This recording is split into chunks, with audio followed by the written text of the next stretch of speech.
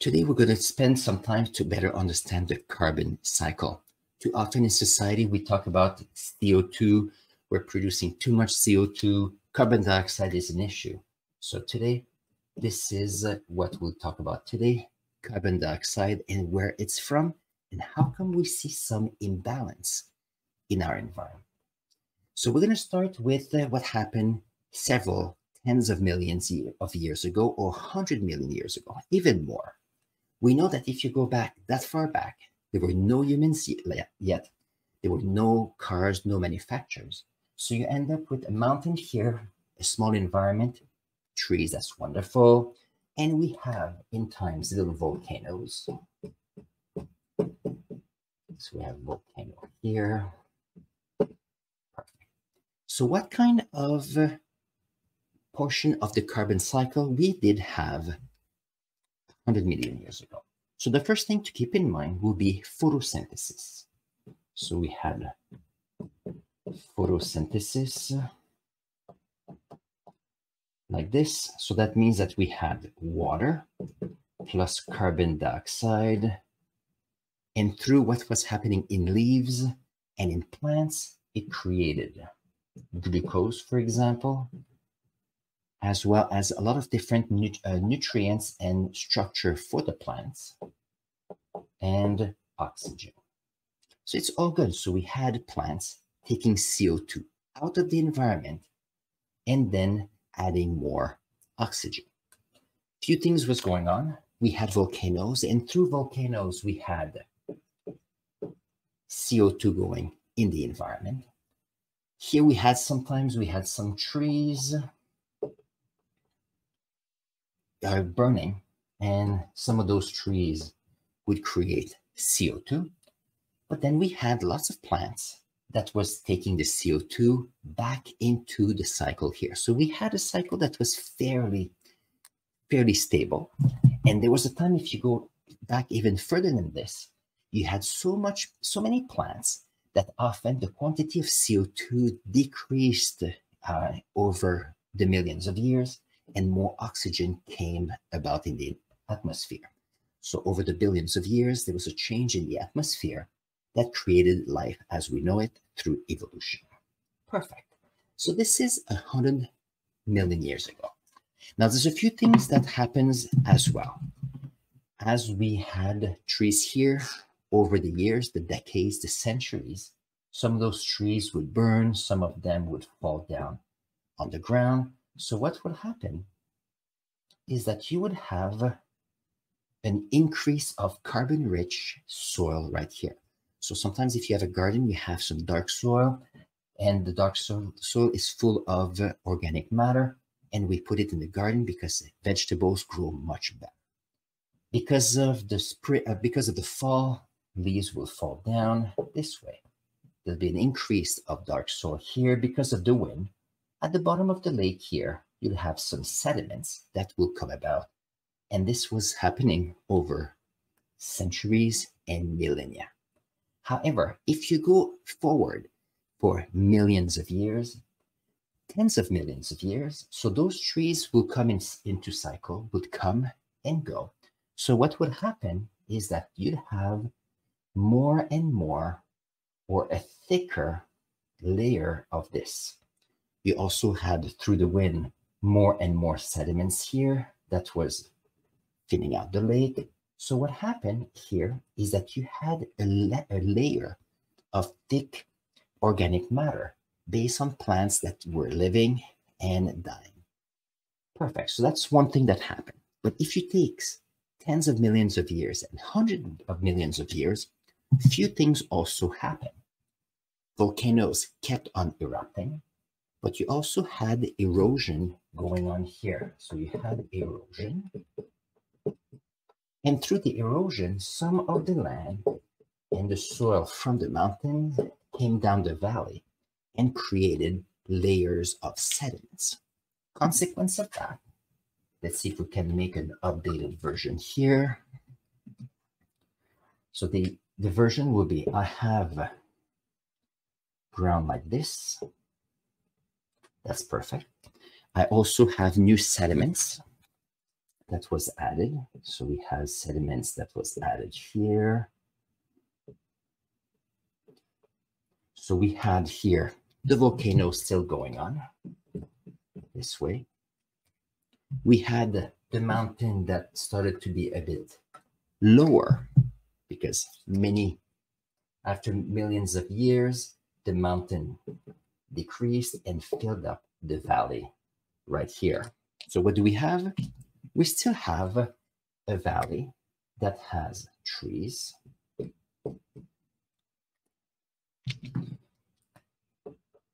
With blossoming cherry trees. And then, let's see if I can take this out like this. And I think that's quite nice. My lake has disappeared so that we have here a plane where we have things going on. Perfect. Perfect. So now we have, let's put the years 1950 and then going beyond. What happened in the last 100 years is that humans, the human population started to grow and grow. So that's one thing. As the population grew, we needed more resources, we wanted to have more goods, and we needed more energy. So what happens is that we have humans that are right here, and we have little houses. I know it's not up to scale. So little houses were built. That was great. We could have humans. Perfect. Now, a few things that humans also like, they like their cars. In order to be able to run their cars, what do they need? They need fossil fuels. They need oil. They need gas. So what has happened is that we have wells. So we had wells here of gas or oil well that was going down. So here we were able to get the fossil fuel like this. Perfect. Let's see if I can rewrite this. So we have fossil fuel that were used for cars.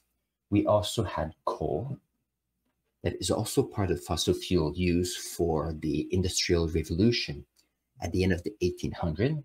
We also have natural gas that are being used to heat homes and also for manufacture. So here, we have humans that do want a lot more things. So we have buildings with the chimneys. But because we have buildings and we need places, we need room, then we cut the tree here and we cut the tree there. So we can have more room. And then again, we have more buildings. Perfect.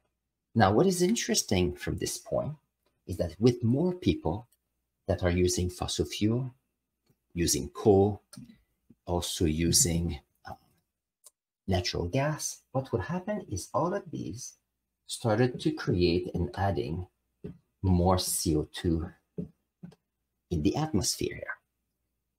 That's the first thing. Now, on top of that, we still have the volcanoes that are going on. So we have naturally occurring carbon dioxide. That's nothing to worry about. Now, what happens though is that photosynthesis, which was a process taking out carbon dioxide from the environment, from the trees and the plants, we have less and less of them because we want to have more houses because we have more humans. So what happens here is that by decreasing the number of trees, then photosynthesis started to be in decline. So this is one thing.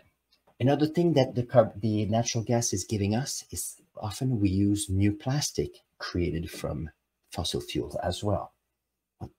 What's interesting with plastic is that we need more and more manufacture for them, and we're creating more and more pollution as well for them. Pollution that is not easy for plants. So what happened is here is that the carbon cycle that was a cycle that was more or less in equilibrium millions of years ago. Right now, there's an imbalance. There's more and more increase in production of CO2, and there's less and less trees or plants to be able to take care of that carbon dioxide. So nowadays we are talking about what can we do to actually minimize.